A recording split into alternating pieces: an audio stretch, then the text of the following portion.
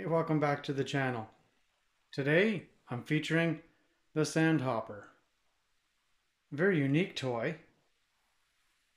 I think this one would be really fun in the sandbox. You put sand in there, you'd crank it up over the top, fill up the hopper, and then down the chute into your truck. This one is quite interesting. Having the box, a little bit of information on there.